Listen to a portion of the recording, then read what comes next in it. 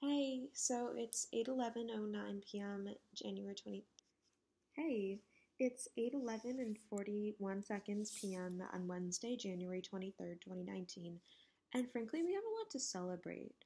I was reflecting recently on oh, there's live and let live, right? So I was reflecting recently on what have been the biggest influences on my life, and I would say that number two is probably YouTube.com. So I decided to go back through our video comments and take some new words of wisdom requests.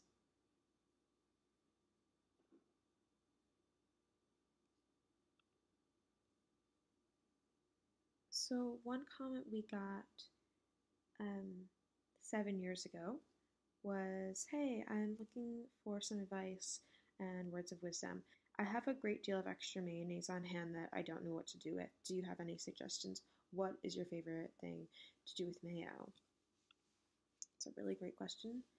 I find that mayo comes in handy really well when I run out of body lotion because I use quite a lot of body lotion, maybe a quart or so every evening, and then I wake up at 4 every morning to reapply a quart. So um, if you're feeling dry, that might be a good regimen to start.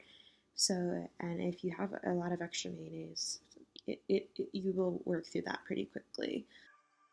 When did you first become aware of fire? Become one of the most talked about dramas on social media. Glamorous, luxurious, Caribbean. Island getaway turned disaster. Quickly spiraling into chaos. I mean, you know the saying, desperate people do desperate things. And now I hope Billy doesn't go to prison for it, but I don't know.